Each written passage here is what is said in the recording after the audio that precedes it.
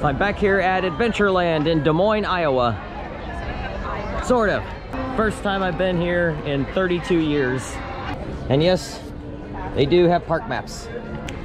So don't have to open my phone and go through that hassle every time I'm trying to find my way around. Just pull out a map. That's much more convenient. So early entry is at 8:30. They open the gates at 7:45 to allow us access to Main Street. So the architecture of the buildings and everything is obviously a little different than Adventureland, but there are so many similarities. Adventureland isn't even trying to hide it that they ripped off Magic Kingdom, but it's all good. So I already got my virtual queue booked for Tron. Got in group 3, so that'll be really early. So planning to rope drop Seven Dwarfs Mine Train, get it out of the way, and got a Space Mountain booked on my Genie Plus. So I'm holding nothing back on this trip. First time in 32 years, who knows when I'll ever be back, so might as well just go all out with it. Staying on site so I get the early entry, although I still booked the budget resort, the All-Star.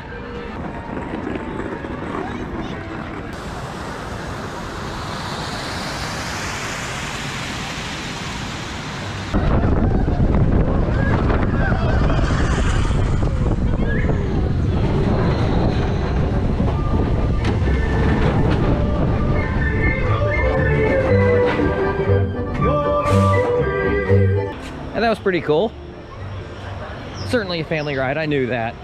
I wouldn't want to wait 2 hours for this though, unless I didn't have the credit. And that was the only option, but I waited 10 minutes by rope dropping it at early entry. So stay on site or a partner hotel that gets you early entry. That's the way to do this. I am in the group 3 booking. We got called at 8:46. 14 minutes before official park opening. During early entry, they had it ready. I've never seen Tron, but I haven't seen a lot of the movies that these rides are going to be based on. There were some people that were wondering, if they had group 12, they were wondering if that was going to be like at the end of the day or something. I told them, no, you'll probably be in the first group of people. Since they call a bunch of groups all at once. So I walked right up and scanned right in. Ah, there's not too many people there. But if you get an early group, I guess if you can show up early, especially with your early entry, they'll get you on real quick. Didn't take long at all. In fact, I think it was 10 minutes from the time I scanned and I was on the ride.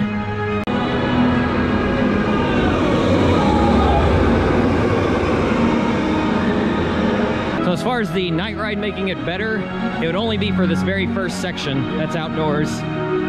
The rest of it is all indoors, so it doesn't matter day or night when you're in there. That initial launch definitely packs a punch. So park's been open for 24 minutes officially, and I've already got 1 flat ride and 2 coasters.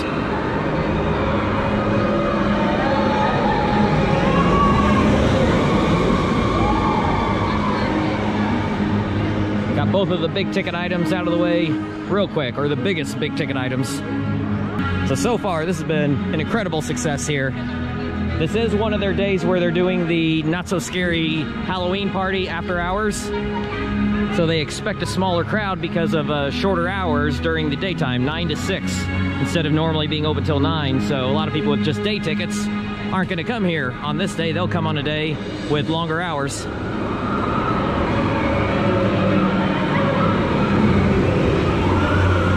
Why I picked it.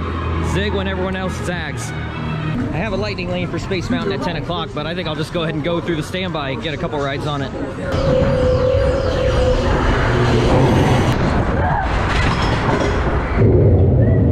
When I got in line, it was advertising a 15-minute wait. It only took 5. So I did it twice, and then it was time for my lightning lane. And what I had heard was true. If you want to get both sides of Space Mountain, you do have to get Genie Plus, because the only way to go to that side is with the lightning lane through Genie Plus. So if you need both credits, you're gonna have to buy Genie Plus. You're gonna have to do the regular line and then use your lightning lane, then you got both sides. So my history with this ride, this was coaster credit number 1 when I was 12 years old, and I hated it so much. I didn't like coasters and thrill rides back then. Well, this isn't really a thrill ride, but it's on the verge of being one because it feels pretty intense in there. It feels a lot faster than it's actually going. And you get some good air time. I was in row 4, and then with my lightning lane, I was in row 6, the back row. And that back row, that was rougher, but it also had way better airtime. Row 4 also had really good airtime too. So it seemed that the back gets the best airtime. Don't know if I'll get a front row ride to compare. So since that was coaster credit number 1 back when I was 12 years old, and I have no clue which side I rode back then, I wanted to ride both sides just to make sure that I've done both. So I can, with integrity, add 1 coaster credit to my list by riding both sides of it. And so far, this has not been a busy day. Lightning lanes are not too far out. I'm about to use my second one. This thing, I can see getting a long line to Speedway, so I booked it. I can get on it right now. It was 5 minutes till that lightning lane. It was 10 o'clock when I booked it, and it was 10:05 for the lightning lane time. So once I scan in, then I can book something else. It might only save me 5 to 10 minutes, but why not? It's a good way to do it. I was able to walk right into the building on Buzz Lightyear Space Ranger. So that went real quick. Less than 10 minutes, and I did terrible. I am just no good at these shooting dark rides. Everyone else was in 6 figures. I was nowhere near 6 figures. The only one of those shooting dark rides I've ever done any good at is the Volcano at Lost Island. Here's a ride that has a lot of downtime, Barnstormer. I've noticed this broke down a lot whenever I've checked the app at home, and it's been broke down today for about an hour, but it's open now.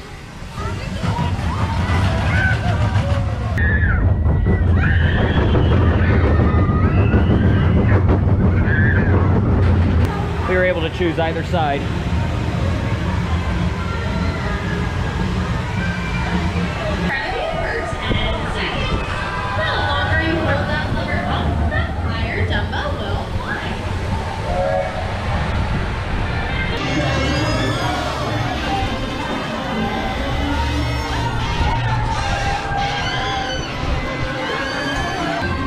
See the scaffolding on Splash Mountain over there. Africa, the more you know, right? Up here in the Simpson Formation, I like to point it out, a lot of people take it for granted. I think it's one of our bolder attractions, so you can marvel at it, let me know what you think. I'm not too jaded to it yet. I think it really rocks. It's a real beaut. Those are my sentiments anyway, it's not set in stone. Well, here we are in the African belt. We got a wide range of animals ranging from here to there. That about covers it. Up here on the rocks, we have a pride of lions watching over a sleeping zebra. How cute is that? I'm kidding instead. Tired. Ted's tired. Sorry. We should probably let it rest in pieces. Okay, moving on over here. The classic corny jokes. I love it. Jungle Cruise.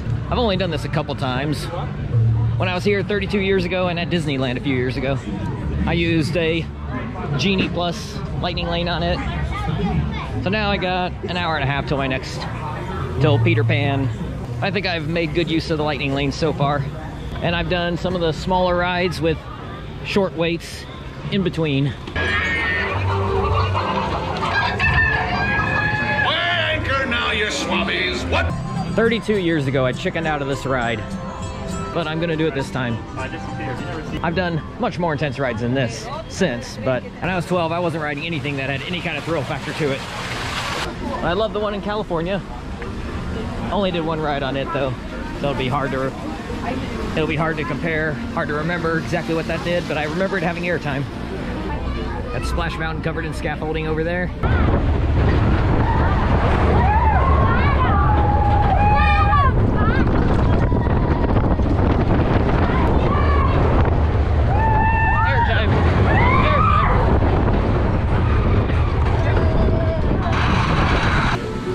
That was really good. Don't know if it's better than Disneyland's.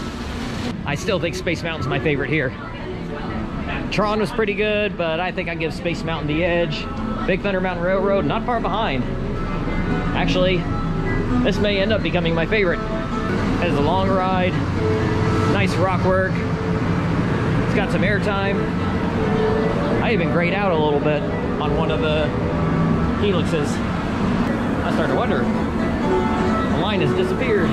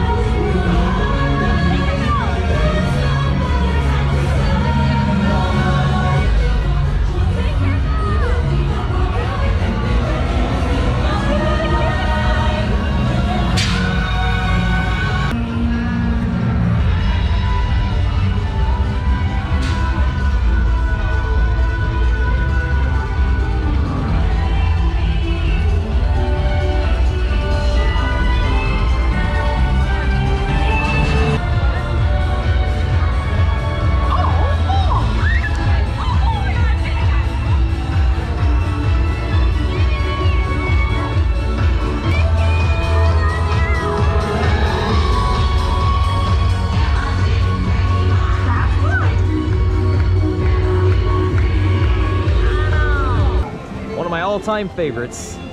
I did not get on this ride at Disneyland. We didn't have time, or I didn't have time. I was doing Incredicoaster. My friend was doing Little Mermaid, but I got to do it here. And the PhilharMagic show, that might be my favorite thing at the park so far. It's a 3D, about 12-minute show. They take songs from some of their more popular movies. Actually, standby for Peter Pan is only 40 minutes right now. It was 70 minutes earlier. Well, now I'm gonna park hop over to Hollywood Studios. But after this day here, Magic Kingdom's gonna be hard to beat. Especially a day like today, the 9 to 6 hours, they're doing their Halloween party after hours event. The park closes for the rest of us at 6 o'clock, but then it stays open for them. But the crowds were really light for most of the day by their standards. Of course, you go to some parks and you're walking on everything all day. You never get that here, but lines were quite short compared to how they usually are here. And you can see the people filling in who are probably part of the Halloween party. And I have 2 lightning lanes stacked up at Hollywood Studios. And actually, one is coming up here pretty soon, so I'm gonna have about an hour and a half to get over there and get on Aerosmith Rock and Roller Coaster. I should make it. And I got Slinky Dog Dash lined up for the last half hour. So it'll be a night ride. I was really hoping to get a night ride. I was thinking I was gonna have to wait in line, in a long line at the end to get that, but I'm gonna get that with Lightning Lane. Oh, my GoPro battery is getting pretty low. I should have invested in a second battery for this trip. I'll have to use my phone over at Hollywood Studios, which does not take as good a video, especially considering the shakiness when you're walking that GoPro stabilizes. This kind of makes me glad that I'm not going to the Halloween party. Although they're probably gonna have shorter lines once they get in. Although who knows?